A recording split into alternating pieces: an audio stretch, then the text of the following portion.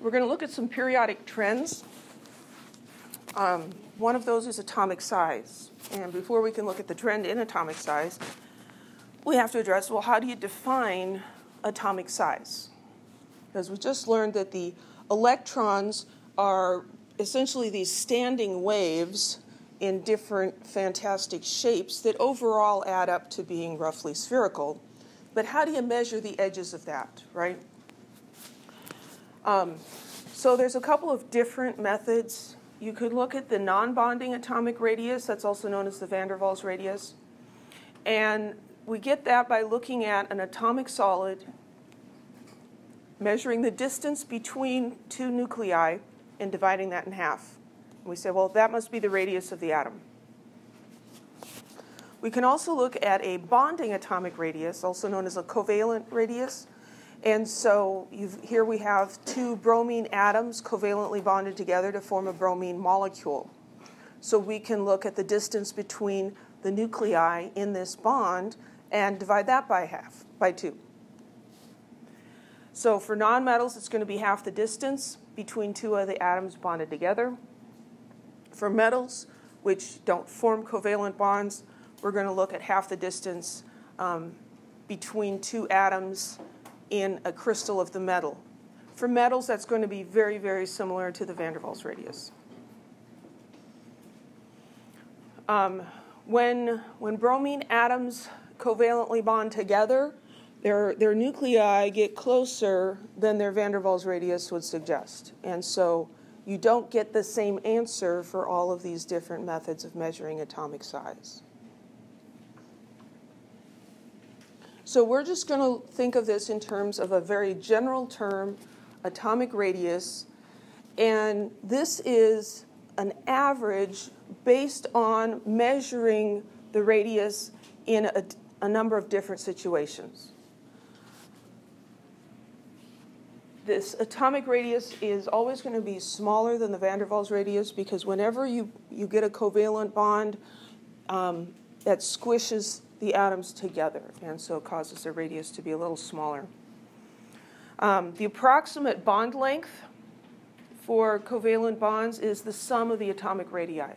That's for covalent bonds only. So there are trends in atomic radius. And we're going to look at trends as what's going on up and vertically in the periodic table and horizontally. So what we observe as you go down a group in the periodic table, like we can look at lithium, sodium, potassium, rubidium, cesium. Those are all in group 1A. So as we go down that column in the periodic table, we observe that the atomic radius gets larger. So cesium is larger than rubidium. Lithium is smaller than sodium. It is not a linear trend, but it is a trend, and that's all that we need to know.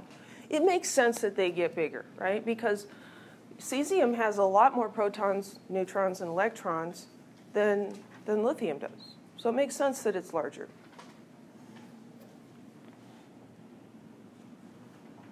What doesn't make intuitive sense is that as we go across a period in the periodic table, they get smaller. You would think that they'd get larger for the same reason. Well, it's got more protons, more electrons, it should be larger, right? But what we're doing as we're coming across, let's look at boron through neon. Boron has its valence electrons in the second principal level, right? This ends with 2p1. And this is 2p2, 2p3, 2p4, etc. So if we think of building up atoms by just adding on electrons, we're adding the electrons into the same sublevel. If you think, well, actually into the same principal energy level. If you think back to the Bohr model, which we know is not correct, but it still can be convenient to think of. So here's your nucleus, and there was n equals 1, and n equals 2, and n equals 3. So boron has boron has 3 electrons in the second level. It's got the 2s2 and 2p1. Fluorine has 4 more electrons, but where are they? What level are they in? They're still in level 2, right? Fluorine, its electron configuration ends with 2p5. Boron is 2p1. So they both have 2s electrons, and then all we're doing as we're going across is we're adding electrons in here. The second level is roughly the same for those atoms. So we might expect, well, they're going to be the same size. Why are they getting smaller? Do you understand why they're not getting bigger? As we're going down, lithium, sodium, potassium, then we're having electrons in larger and larger principal levels, right? So we're expanding out. Here, we're adding, as we go across, we're just adding in the same level, energy level. The reason they get smaller is due to shielding. I think I've got a picture coming up. Yeah. So here's the nucleus for a lithium atom. It's got 3 protons in it. Let's just write in the electron configuration for this. Whoops, not a 3, 2. So here's the electron configuration. So it has 1 valence electron and 2 core electrons. So here are the core electrons in this blue fuzzy space, and here's the valence electron in the next level out. These 2 core electrons shield the outer electron from the nucleus. Instead of seeing this full positive 3 charge, it's obscured by these 2 electrons. And it's not exactly subtracting, but that's close enough for our purposes. The effective nuclear charge that the valence electron sees is the actual nuclear charge minus the number of core electrons. And so this valence electron sees a +1 charge instead of a +3 charge.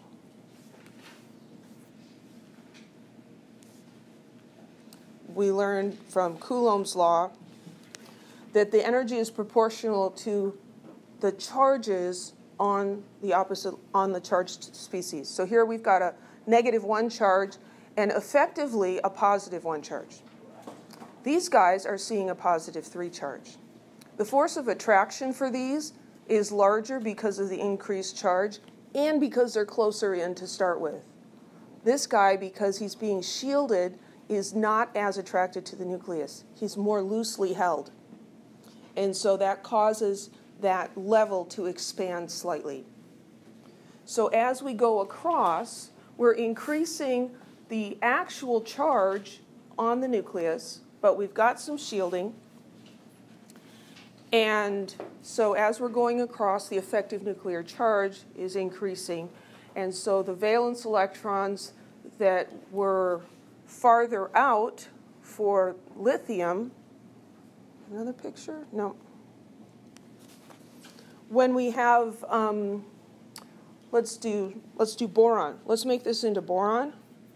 So if we make this into boron, now we've got a 5+ charge in the middle. And valence electrons, we've got 3 valence electrons. These valence electrons now are seeing 5 - 2 effective nuclear charge. There are still 2 core electrons, but the number of protons in there has gone up. So if the effective nuclear charge here is larger, that's going to cause the electrons to get pulled in. So as we go across, the effective nuclear charge increases, and the electrons get pulled in tighter and tighter. It's not a huge difference, but it is significant. Any questions?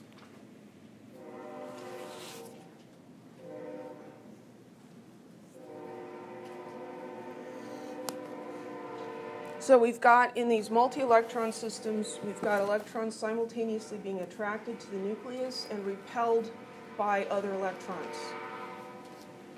So the presence of core electrons causes the valence electrons to not experience the full strength of the nuclear charge. So when we talk about effective nuclear charge, it's the atomic number minus the number of core electrons, the shielding. Valence electrons are a very small contribution, and so we can just ignore those. So what are the effective nuclear charges of nitrogen and argon?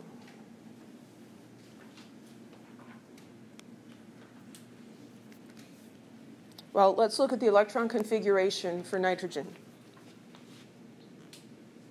1s2, 2s2, 2p what?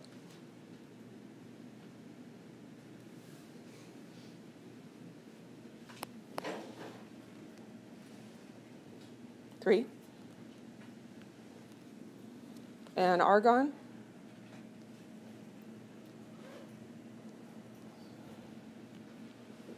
One S2, 2s2, 2p6, 3s2, 3p. How many in that 3p? 6. Okay, so those are their electron configurations.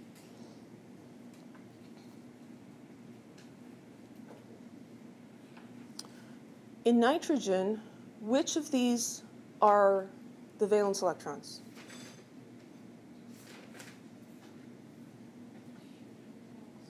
The ones in the second level, so 2s and 2p.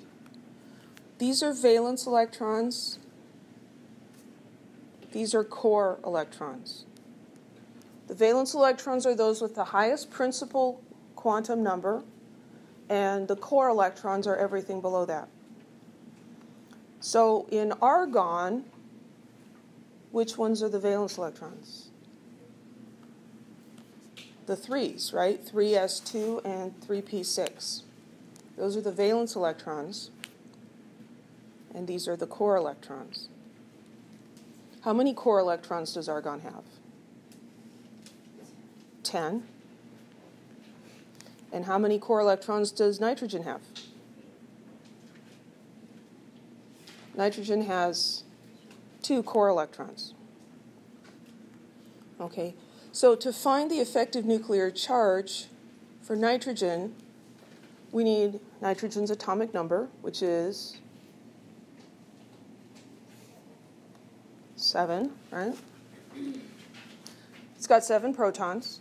And then we're going to subtract the number of core electrons, 2 core electrons. And so it has an effective nuclear charge of +5.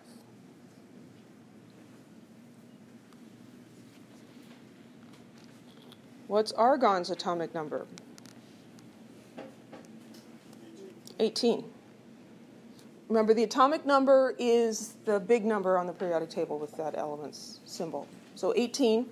And then we're going to subtract the number of core electrons, which is 10. It has an effective nuclear charge of +8.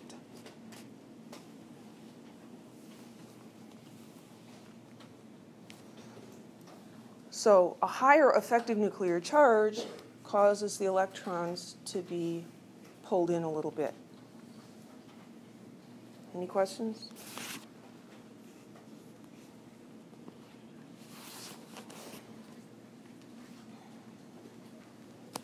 So quantum mechanics explaining the trend.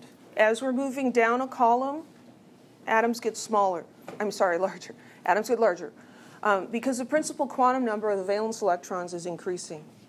And so they are in orbitals that have a larger radius, in essence. The orbitals are larger, and so the atom is larger. Moving across a period, the effective nuclear charge is increasing, but the principal quantum level is staying the same. So they're roughly the same distance, but with the increase of the nuclear charge, they're pulled in. And so the orbitals are pulled in, and we get smaller atomic radii. Does that make sense?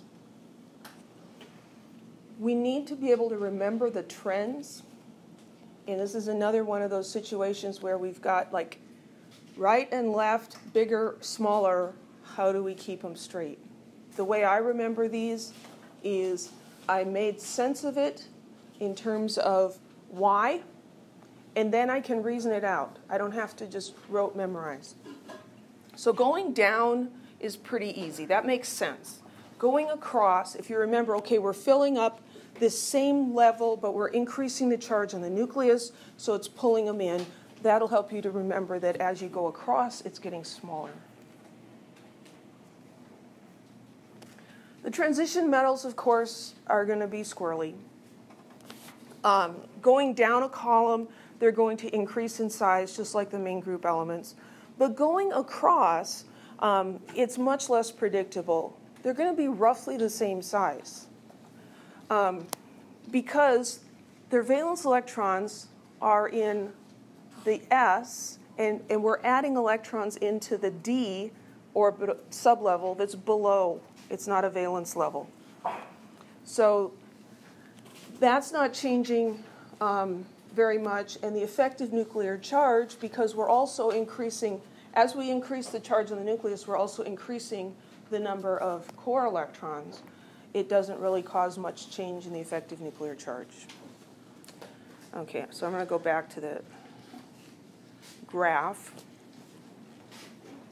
So this is going down a period, going down a group. And as we go across a period, so here's lithium at one end on the far left and neons on the far right. And we see as we're going across, the atomic radius decreases. And period 2, period 3, period 4, 5, and 6. In the green here, those are the period 4 transition elements. And there's not a lot of change here. It just kind of is sort of flat, right? And that's because of what we just talked about. We're adding D electrons that aren't valence electrons. So these are general trends. There are exceptions. I mean, here's an exception right here. This one's larger than that one. But mostly we just need to remember the general trend. So we should be able to answer questions like this. Choose the larger atom in each pair, if possible. So tin or iodine. So what we're going to do is we're going to look at the periodic table and find these.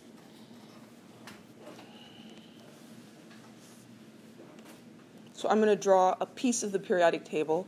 Here's tin, and go over a couple, and there's iodine. We need to know where they are relative to each other so we can look at the trends. So they are in the same period. So we're looking at that trend of going across. As we go across from left to right, do they get larger or smaller? Smaller.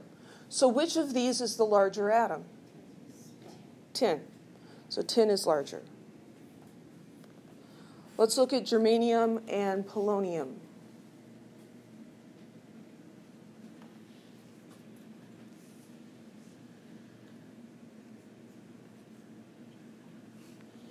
So germanium is up here, and polonium is down there. So we've got two things going on. We've got going across, and we've got going down. So if we look at the going down trend, which one would be larger? Polonium, because it's below.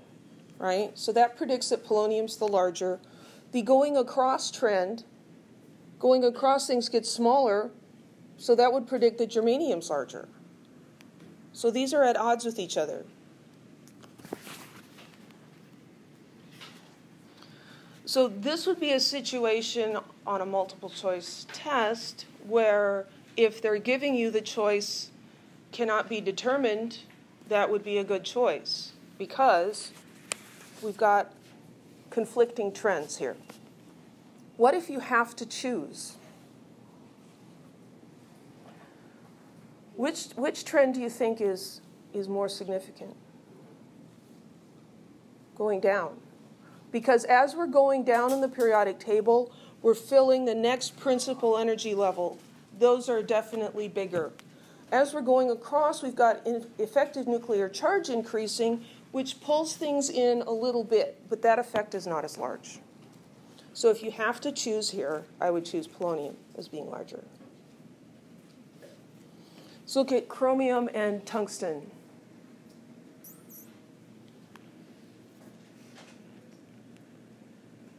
So here's chromium and here's tungsten. Which one's bigger? Tungsten. Because the trend is as you go down, they get larger. Any questions?